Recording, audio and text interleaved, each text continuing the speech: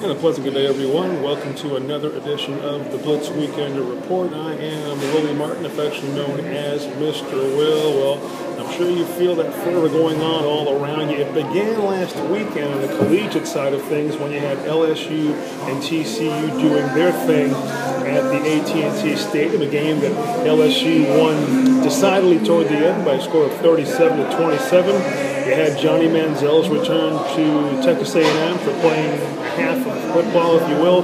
Big 52-31 win for Texas A&M. North Texas won big in their home opener and their 100-year anniversary of Mean Green football with some dignitaries there, including Mean Joe Green. They had a big win by a score of 40-6. And now this weekend, in fact, this particular day, we premiere the 94th edition of the NFL season, in which this day, the Baltimore Ravens and Denver Broncos will meet up.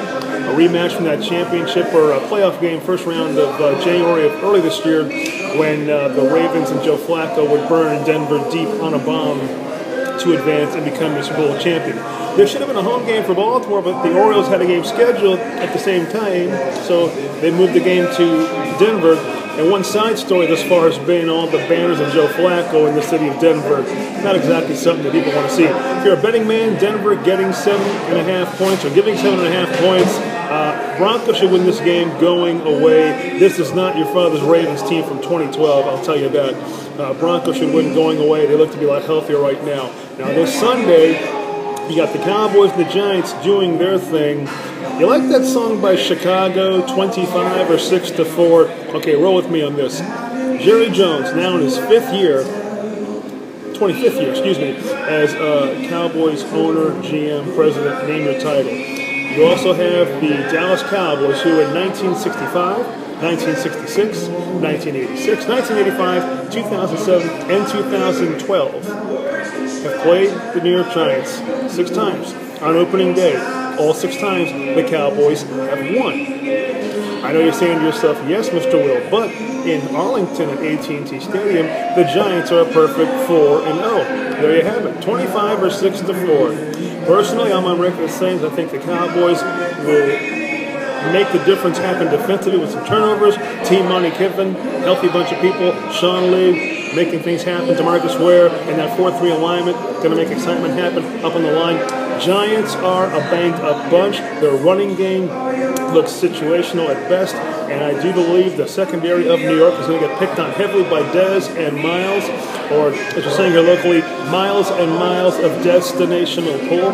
We shall see. 7:30 start time for that on NBC.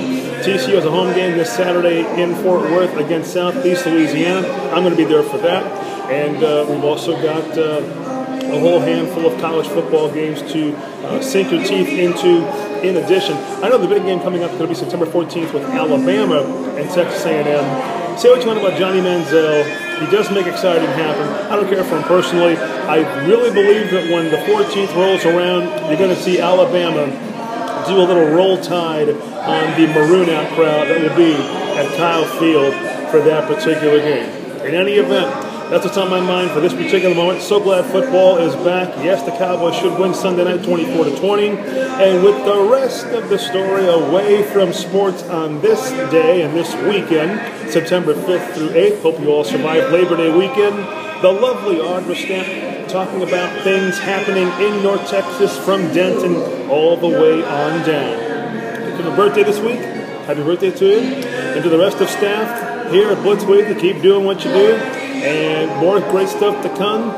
Dallas Stars start their training camp next week in Fort Worth at the Convention Center, the 12th to 14th, 9 to 1. Check it out. Free attendance. I'm Mr. Will, Willie Martin. You can find me on Fishbowl Radio Network from 3 to 5, doing the radio thing, podcast, otherwise hanging with Mr. Will, and the occasional written word on things happening here in the world of sports. Till next time, this is your Blitz Weekender Report, September 5th through September 8th. I'm Willie Martin. Till next time.